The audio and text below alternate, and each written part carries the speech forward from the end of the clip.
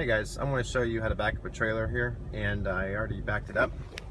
But let me show you, let me talk to you about it and do it again. So let me pull out of the spot and explain to you how to do this. Okay, so I want to put it right here between these two yellow lines. I don't want the tire on either line, and I don't want to destroy Walmart's shopping cart, and it's a pretty wide trailer. So I got to be pretty precise. Some people may want to use their mirrors when they do it. Okay, if you have a minivan or an SUV, I think it's pretty easy, especially if you're backing up to a boat ramp or something. If you just open the back, okay. But some people, you know, when they're backing up, they may want to like look at their mirrors and, you know, watch it and all that, and that's fine. People can do that. Maybe you even want to look in your rearview mirror. For me, I like looking over my shoulder. Okay, so here we are, right here. I want to drive away, and real fast, you need to turn the overdrive off. See, the overdrive off when you do it. So I want to go ahead and drive away, and go ahead and back up to it, and show you guys how to do this. So, so here we go. There's this shopping cart in the spot. Let's go here. So I want to back in there. So one way to do it is pull straight forward in front of it. So you want to kind of pull so you're directly in front. Like so.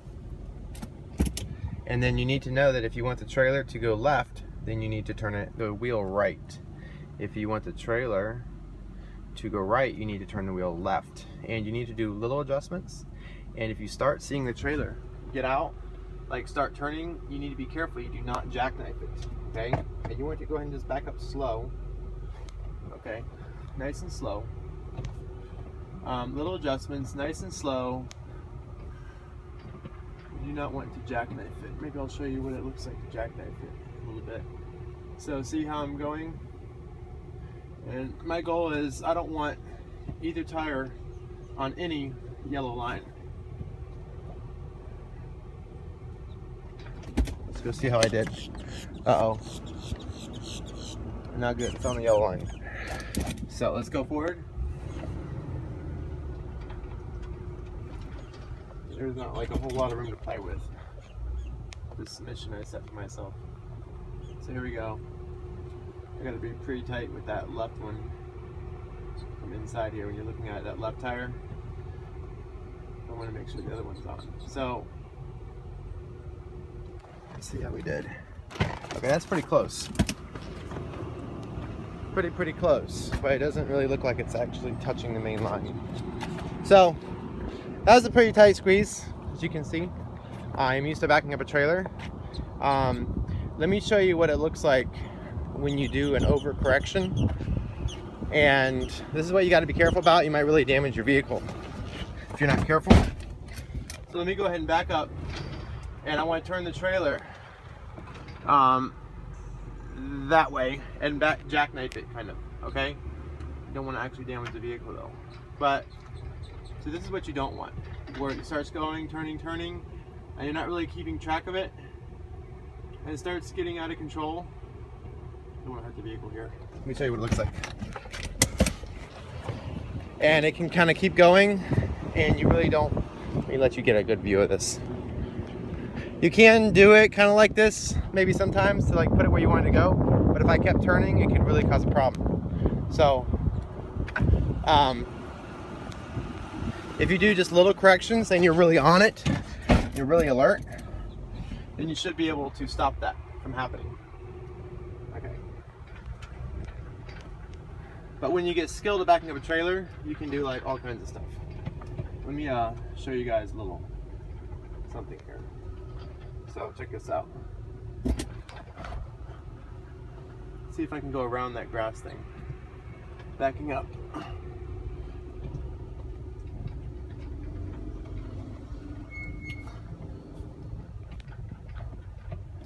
So you just kind of keep it constant, monitored. I don't want to let it get out of control. I don't want to let it bend too much. So you just kind of follow the sucker. Around, around, around, around. Round and round. around. See, I wanted to go around that grass thing. Around. I've had a lot of experience backing up a trailer. I mean, this is not that hard. Just stay in constant control, constant monitoring, constant, little tiny corrections. Don't do big corrections. If it starts to get out of hand, correct it. Remember, it's the opposite way with the steering wheel when you turn. As you can see, I can just like, don't hit that cart. If you start getting out, you just correct it. So, don't hit the curb. So there you guys go. So you can see, you can do some cool stuff. I do want to give you guys another tip. Do you guys see that concrete thing in front of me? If you're in a normal car, you might come up to it and you might just go ahead and like just turn the wheel. But when you're in the trailer and you have a trailer behind you, you need to account for that. So you need to steer further out, okay? If you're driving forward, you need to steer further out and then turn in if you don't want the trailer wheel to hit that, okay? So let me show you. If I'm coming forward, what I want to do is I want to steer out, see, out, and then turn in, because I don't want the trailer to hit that, okay? So, little tip for you guys. Guys, you can learn to back up a trailer. It's not that hard. As you can see, I didn't destroy the Walmart cart, which is awesome.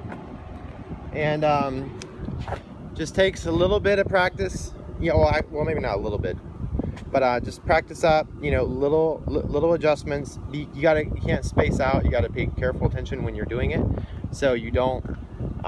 It doesn't start to jackknife.